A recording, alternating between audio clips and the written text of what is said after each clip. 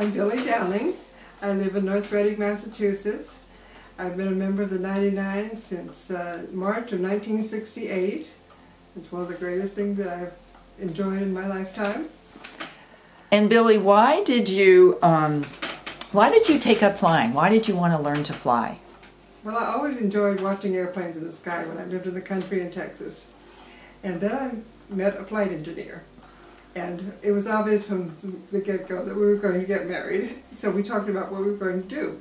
Do you want to learn to sail a boat, or would you rather learn to fly? And he had not gotten his pilot's license yet either.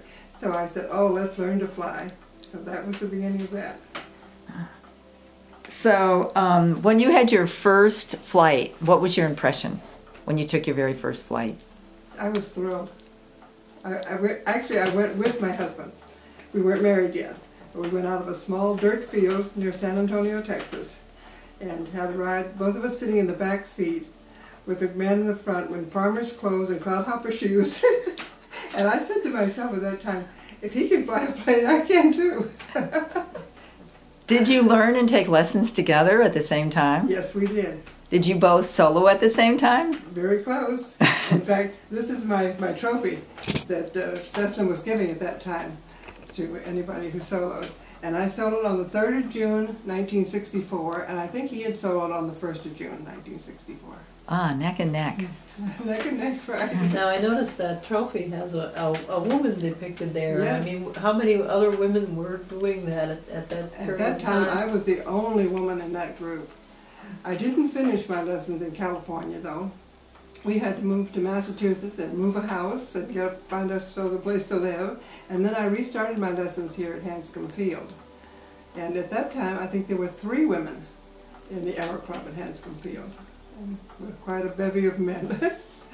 And what year was it that you got your license? 1967.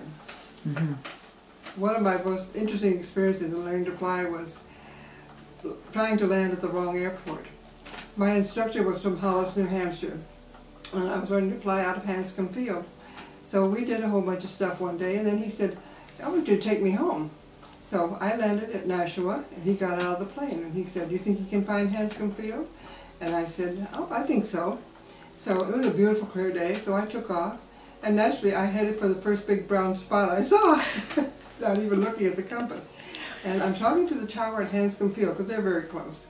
And then I see that I'm not landing on runway 29, it's 27.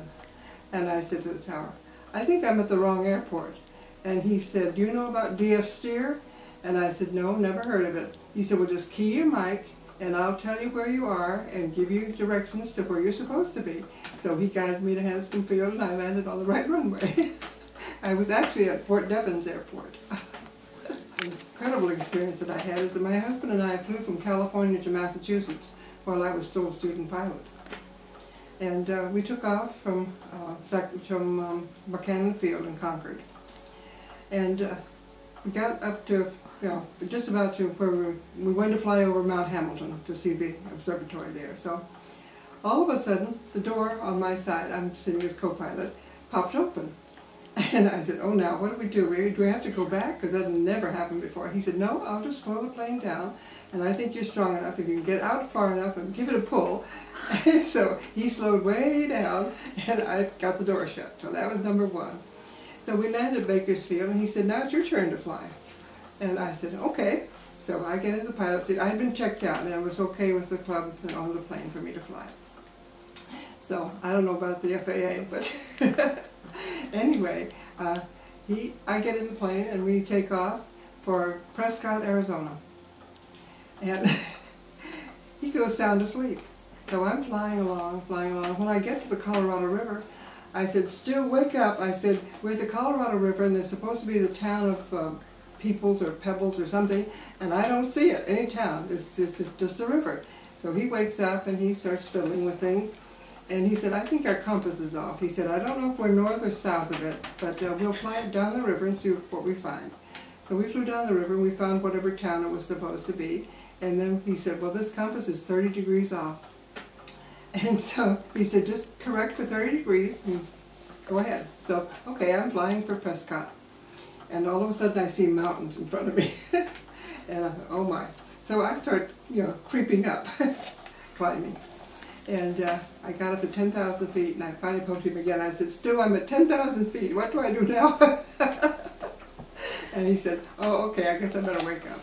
So he woke up. So I flew on and got Prescott in sight.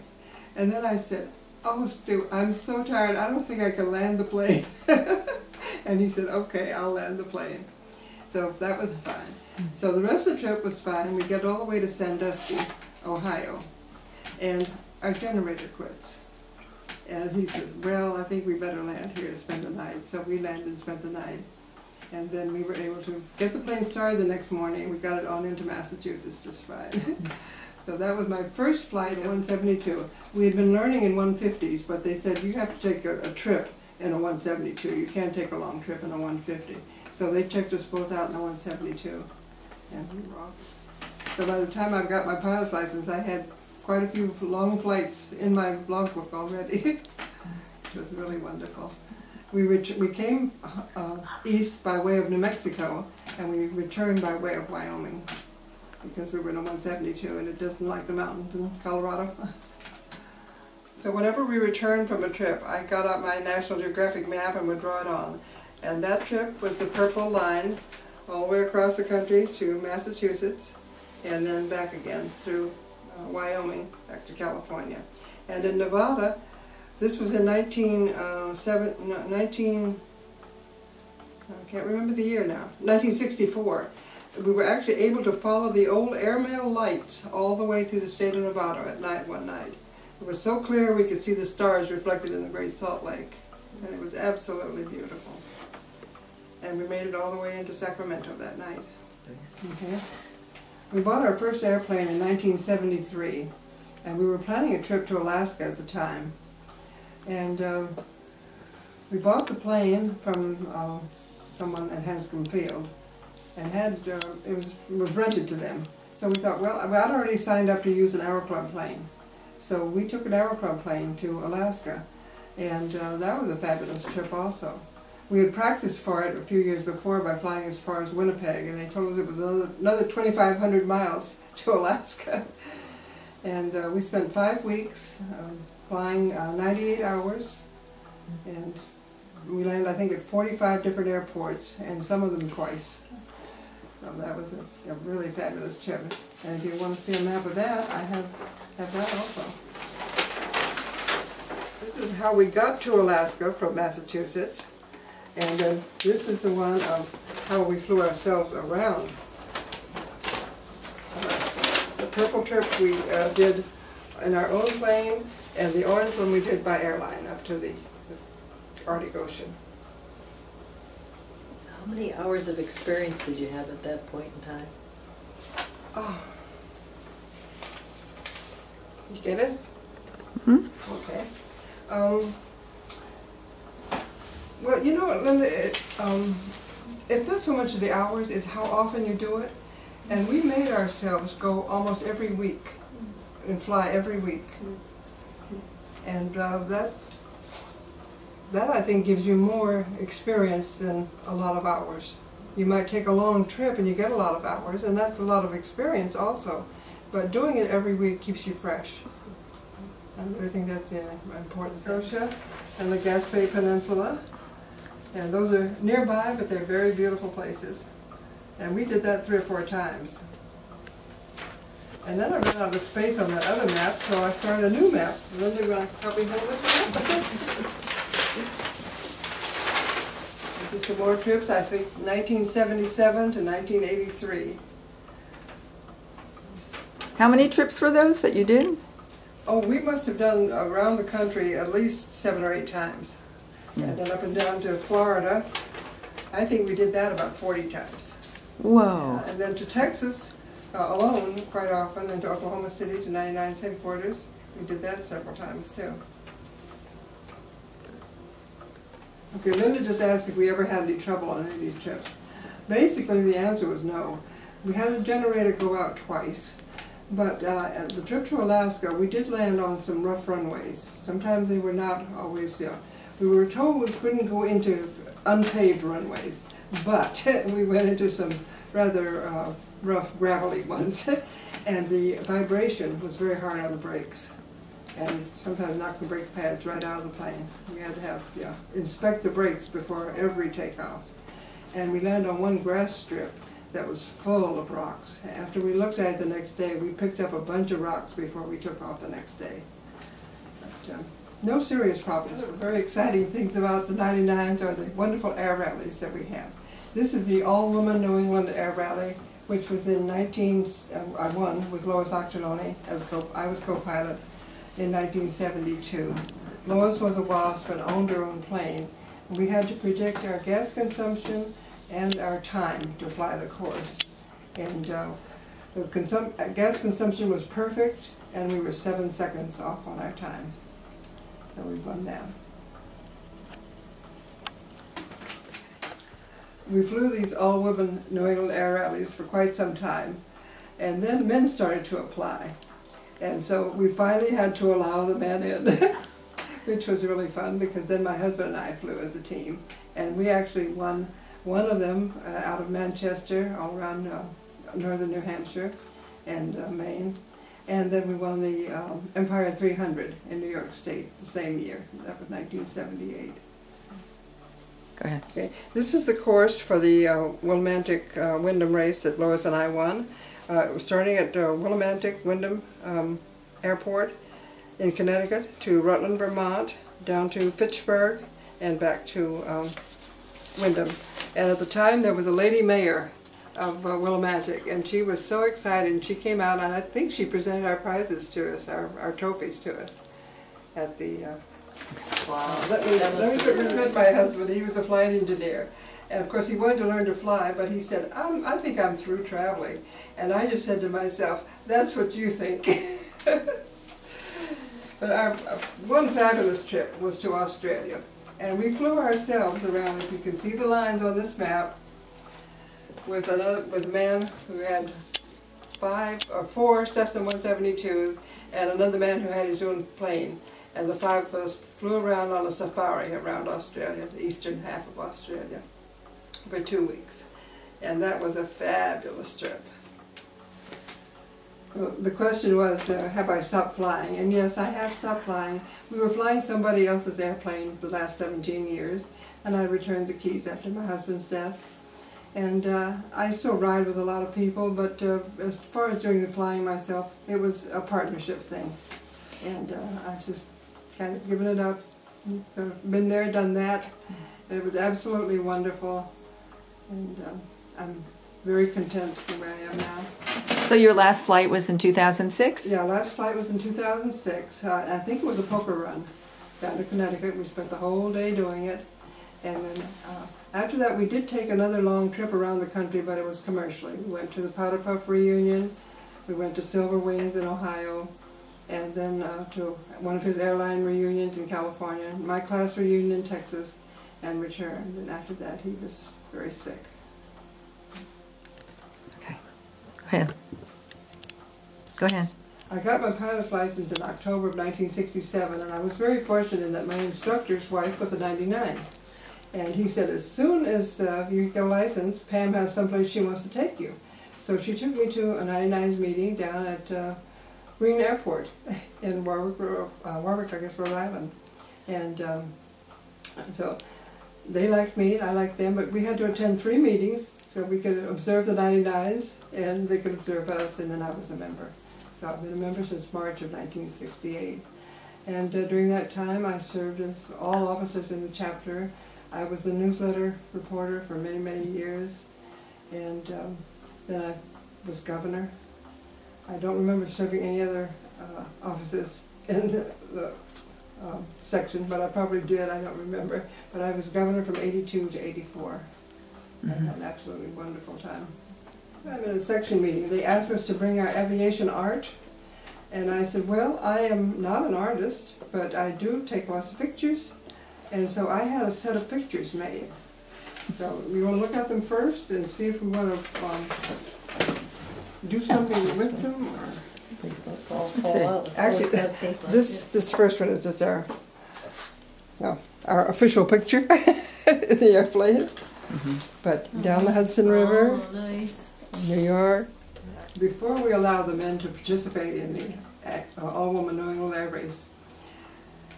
Stu would come along anyway. And the first one, I think Cora Clark and I flew at Burlington, Vermont, and we just flew the plane up, flew in the race, and flew back home again. And he didn't come. But after that, he started to come. And he was really a peach of a guy, because he would participate no matter what was going on. So one on air, it was announced that he had won a prize. And we said, oh, what was that for? Well, somebody had flown a 310 in the race, and they had a passenger, and the passenger had gotten sick in the plane, and he had cleaned up the plane, so he got a certificate for cleaning up the plane. This is a picture of Stu and I taken at Thanksgiving, 1985. And he loved the 99s. He loved to participate in everything. Well, another funny incident on one of the trips. We took off from Montgomery, Alabama, and the generator went on the plane again. So Stu said, well, it's almost nighttime, we better land. So we landed at Auburn. So to tease my father-in-law, I said, Pappy, this town is dry. And I thought he was going to start to cry. And I said, oh, don't cry. I said, Stu has a flask. So he had his drink that night, even though I knew Auburn, I don't know how I knew Auburn was dry. But me being installed as the governor of the 99s in 1982, the other two ladies there, Evelyn Kropp and Lillian Emerson. And where was this? It was at a club in Fitchburg, I think. I don't remember the exact location.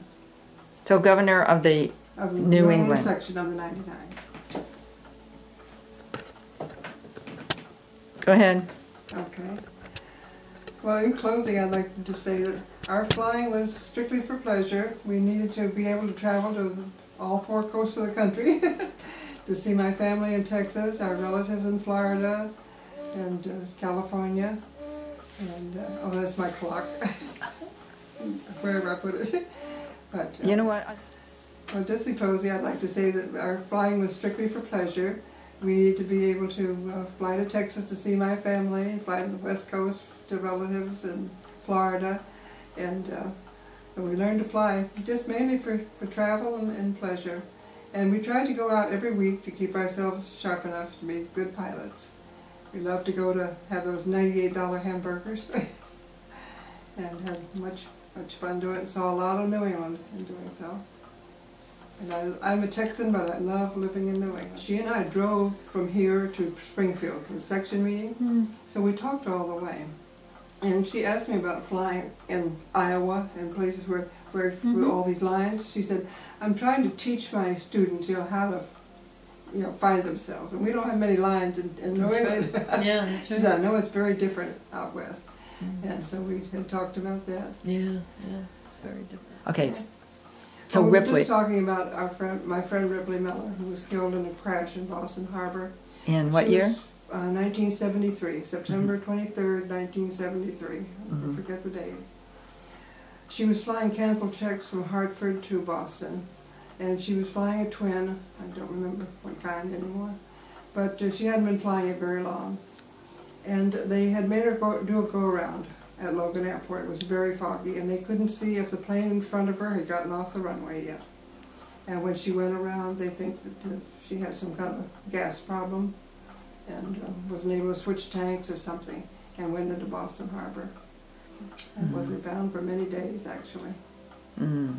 But we were very close friends. Just 2 days before that, or 1 day before that, actually, I had driven from here to Springfield for section meeting with her.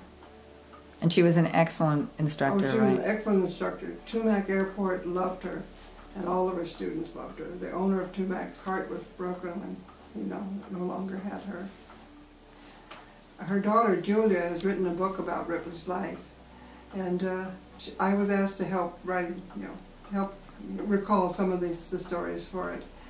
And I was driving with my husband one day, and we picked up our mail at the post office, and I opened a letter from Julia, and I started crying. And Stu said, "Oh my, what's happened now?" And I said, "Well, nothing new." I said, "This is a letter from Julia. She's asking me to help her write a book about Ripley." And I said, "I certainly will." And what's the title of the book? And it's called The Long White Scarf. And it's a wonderful book about Ripley's life. I had my 80th birthday on 29 December 2011, and I was just asked the question, would I fly again? And I think that with a little instruction, I could be a pilot again.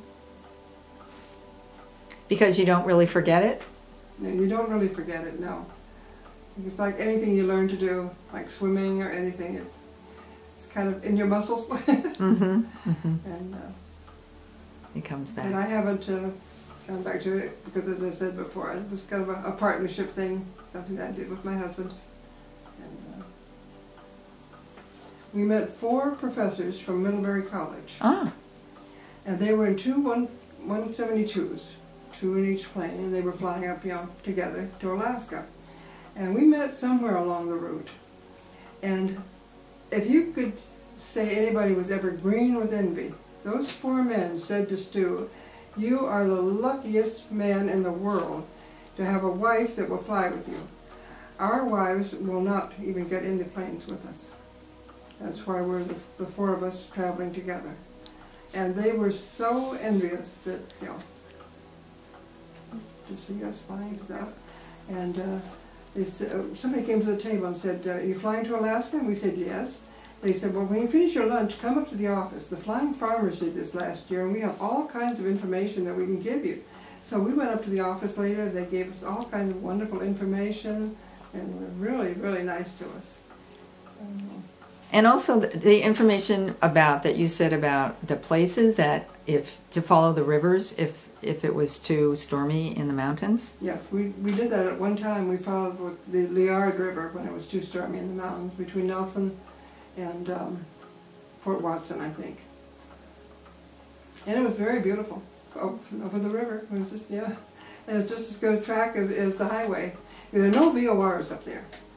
Hmm. Alaska maybe had a few, but the last one we left was down in someplace in the U.S., North Dakota. So Canada had no VORs. Was that in the 70s? That was 1973.